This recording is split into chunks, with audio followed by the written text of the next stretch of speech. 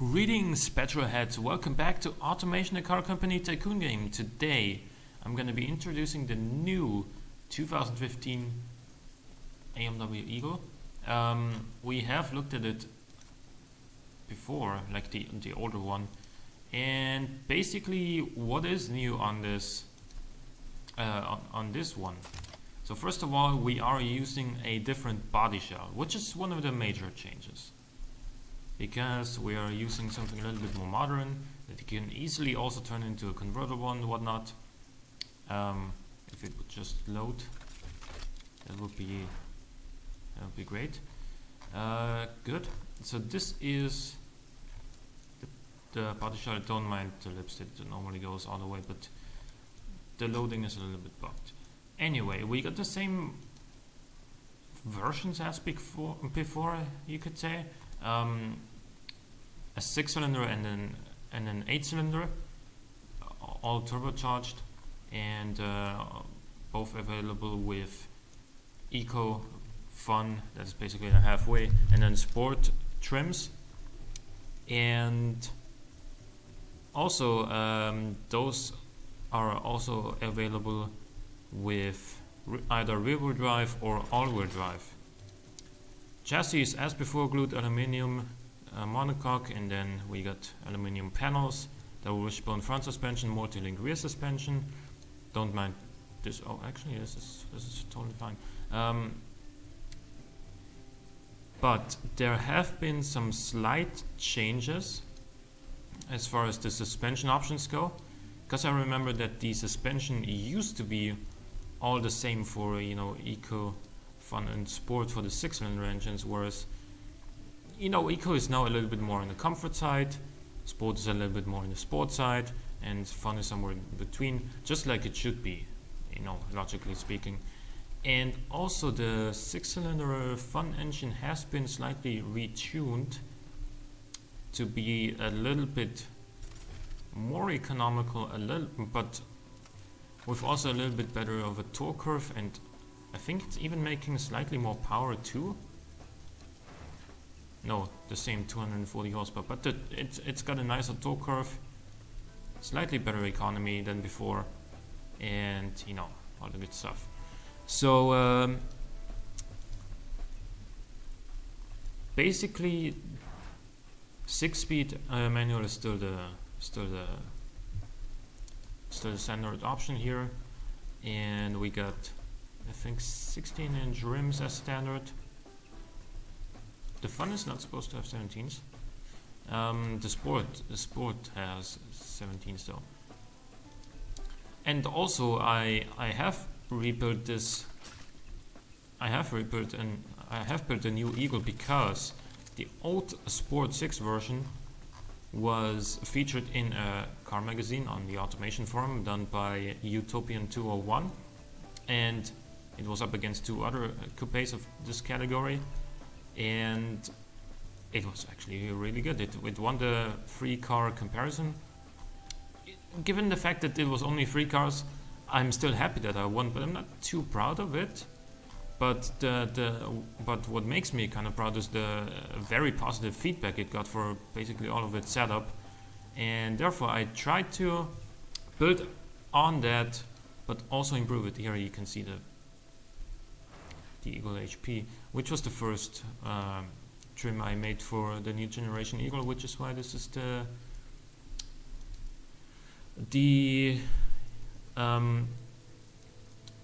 trim that you see when I go to the model and go to the what's it called, the original trim basically.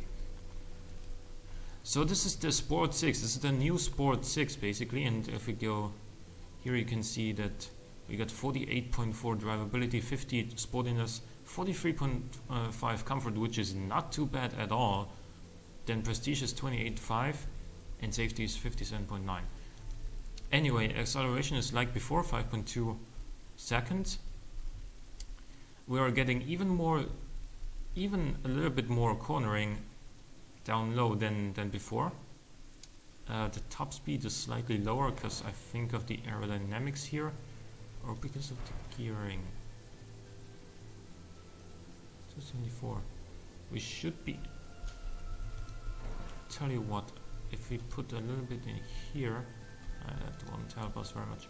But it's probably down to the aerodynamics of this body shell. The economy is still pretty good. 7.75 liters per 100 kilometers is actually, considering this is a 275 horsepower car, it's not bad at all. If we compare the stats of the new Sport 6 to the ones of the old Sport 6. Wait, can we get both on the screen at once? So there's the new Sport 48, 50, 44, 28, 58. And there's the old one, 46, so less drivable, 52, a little bit more sporty.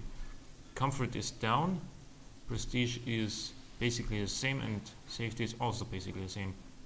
So we made the new Sport 6 a little bit more drivable, slightly less sporty. Wait, what about the weight of it? They should be pretty much the same. Weight of the Sport 6, 1353, 1341. So it is also a little bit lighter than the old one. And the big difference is that we sold the old car because there was no market when I built it. There was no guideline to tell me what kind of price I would be selling this for, and for that reason, you can see that I adjusted it in such a way that we would be at about 35,000 for this car now, and that is a pretty sweet value proposition if you ask me, because in Austria a Toyota GT86 is 38,000 euros. So this would be cheaper than a Toyota, and also it would be more potent and more economical. Probably not more reliable. 71.2 is a good value here, but still the Toyota engines are probably even more reliable. But it's, I mean, we're complaining on a pretty high level here. So this is basically your competitor for say a Nissan 350Z or some 370Z, excuse me. But with, I think, a little bit more potency and just something that not everyone has. Obviously, the small sports coupes are kind of a niche market already, given, you know, how many of those do you see on the road compared to like Opel Corsas, Volkswagen Golfs and all that stuff. You don't see very many of them. At least here in Austria, like a Nissan 370Z is an absolute rarity. You see more Porsches than that, and you see more Ferraris, even though, you know, barely. But the point I'm trying to make is the only small sports coupe you really see here in Austria is the Audi TT from time to time. But overall, this is a car market that is still pretty rare. Like it's a niche that has a lot of room for improvement, and this is where this car would like to come in. The Sport 6 in particular, with its 17-inch rims, with its 5.2 second acceleration time, with its agile handling, and just the pull from the turbocharged 6-cylinder engine, this would be a great competitor for cars, the cars I mentioned, especially the Audi TT. Interior-wise, I didn't show that tab yet, did I? Interior-wise, we have 4 seats with a premium interior and then standard infotainment. Now, standard, as I think I've explained before, means quite a lot actually in the 2010s. Standard would mean you would get a kind of like a tablet-like touchscreen device. I don't know how to explain it, how to put it in proper words, but it would control it would feature satellite navigation, and it would also control the climate control and the radio. So you would have no external devices, everything would be controlled via that unit, and that saves space, which you can use, which we use for additional compartments where you can put stuff and whatnot, or just obviously that control unit will also have USB, aux ports, and all that stuff, so you can charge your phone while you're driving and put it into the compartment right underneath that device. So it's all logically thought out in theory already. The only problem is it doesn't exist in real life. I am not making this car currently in real life, sadly. But the point is it's all thought out, and it's a little bit simpler on the interior. It's easier to use, and with a drivability of 48.4, it's also quite easy to drive really for a sports car. But wait, the old car did this automation track in 229, if I'm not mistaken. So what does this do? 220. Well, basically the same performance. But keep in mind that the time of the old car was also in the old build, in the old game build. So we'll go back here and see what time it does now.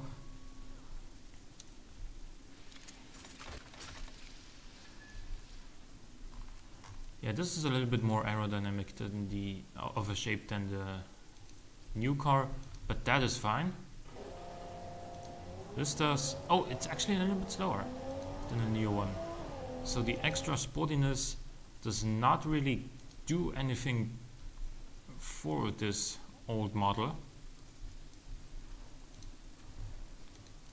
which is good for advertising the new one, right?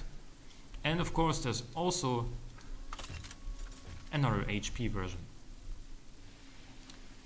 That engine hasn't changed. It is still the 6-liter naturally aspirated 700 horsepower V8. But what has changed is that this now is all-wheel drive as standard, and you can also opt for rear-wheel drive, but all-wheel drive is standard because you see this performance right here. 2.8 seconds from 0 to 100 kilometers an hour, quarter mile, well, indicated 10.5, but it is actually faster. And how much is it really? And how fast is it really?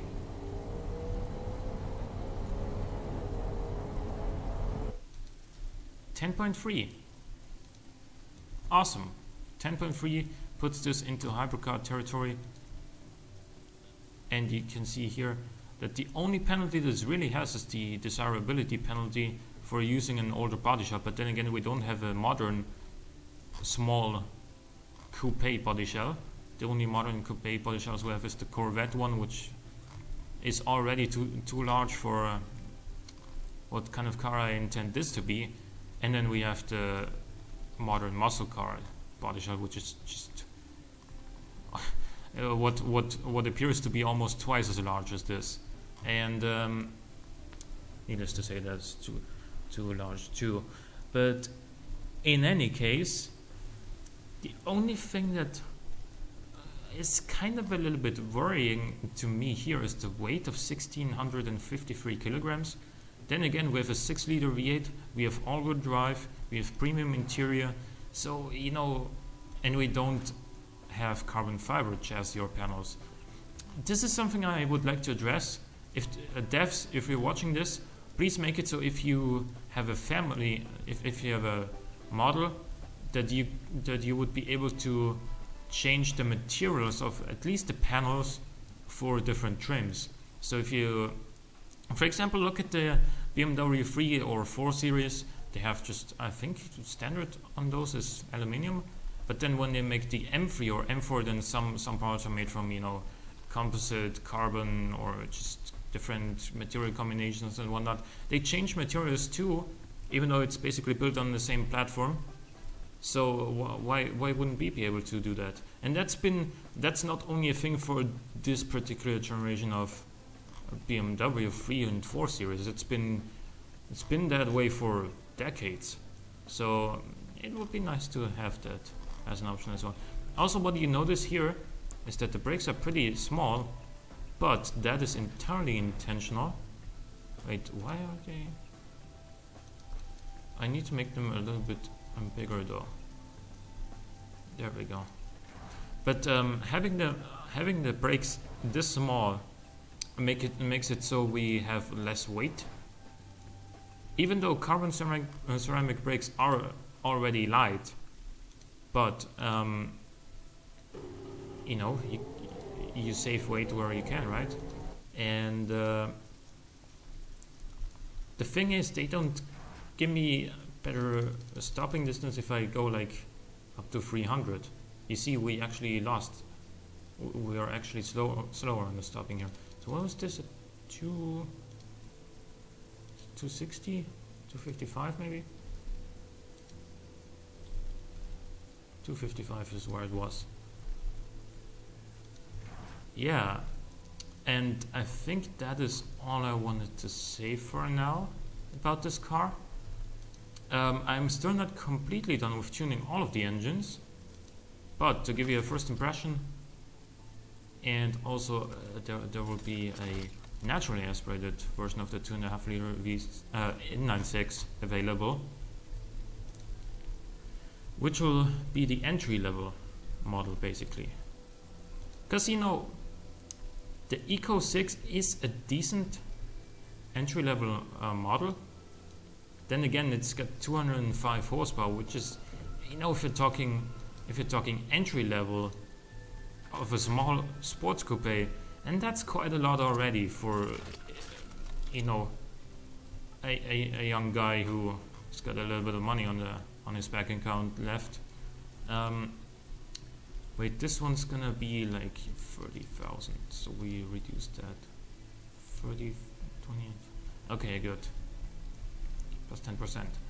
Fun premium, family, sport premium, family. This is not really a family car, but fun premium is definitely one category where I'd like to score well in with this trim. In any case, so the 2.5 liter naturally aspirated will be aimed to produce about 175 horsepower, maybe something like that. It'll be detuned significantly, and just to give a little bit of an, just to give it more reliability, more, you know, just to make it a little bit more accessible and cheaper to insure. So I hope you guys enjoyed this episode. Leave me feedback on this car if you liked it or if you didn't like it. Hope you guys enjoyed. Leave a like or a comment and as many suggestions as you can in the comments. Thank you for watching, and I will see you next time.